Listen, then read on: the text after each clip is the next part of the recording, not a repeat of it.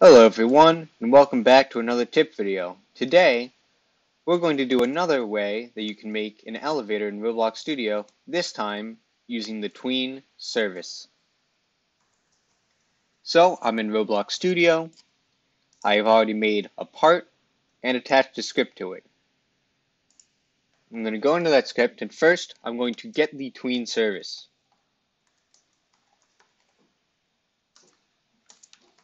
This allows us to use the tween functions that we will need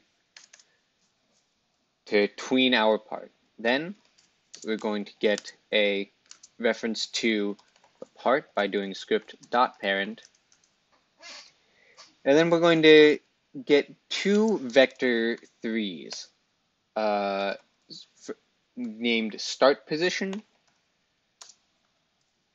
and end position.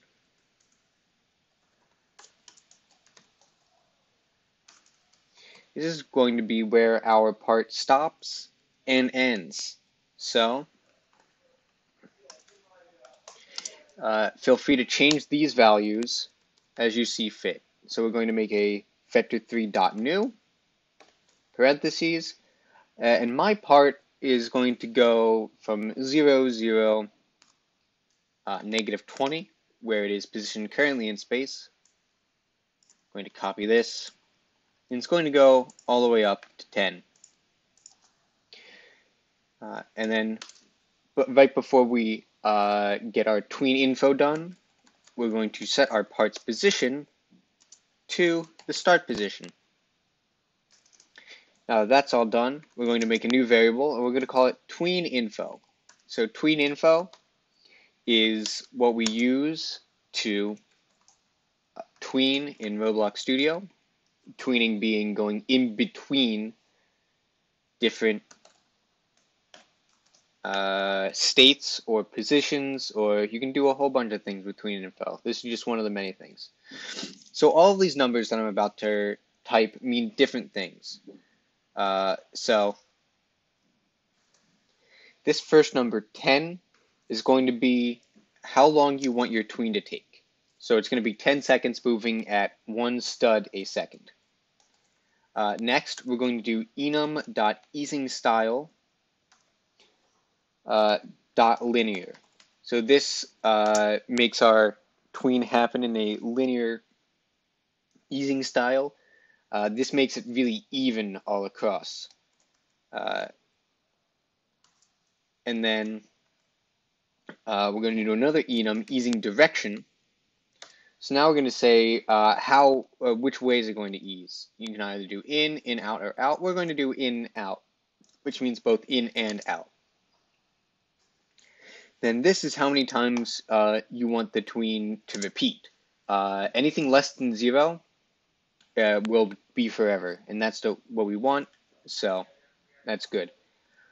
Here is if we wanted to reverse after it is done, which we do, and then we're going to have a 5-second delay between each tween. Now we have our tween info. We're going to have to make the actual tween now. So we're going to go do Tweenservice,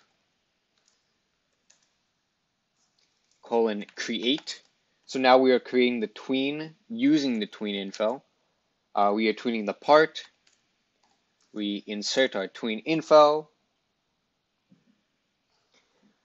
Then we're going to do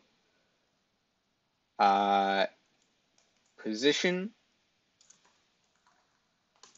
equals end position.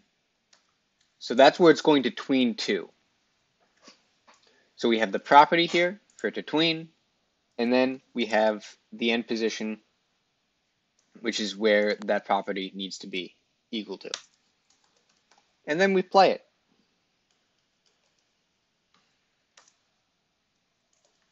Simple as that.